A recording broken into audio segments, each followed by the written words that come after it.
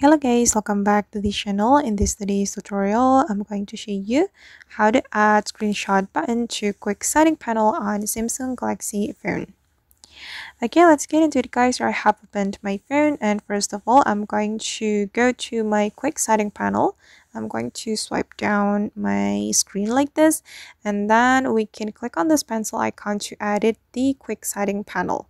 Okay, and I'm just going to edit the top quick setting panel. I'm going to click on edit and these are the button on my quick setting panel and I'm going to replace one of them with the screenshot button.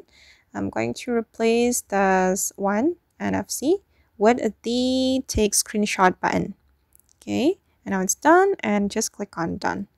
And after that, we'll be able to use quick setting panel to take screenshot on our Samsung Galaxy phone. I'm going to go to the quick setting panel and this is the screenshot button. Okay. Alright guys, and that's all the way to add screenshot button to quick setting panel on Samsung Galaxy phone. I hope this tutorial will be useful for you. Thank you so much for watching, and if you found this tutorial useful, don't forget to like, comment, share, and also subscribe to this channel. See you in the next video.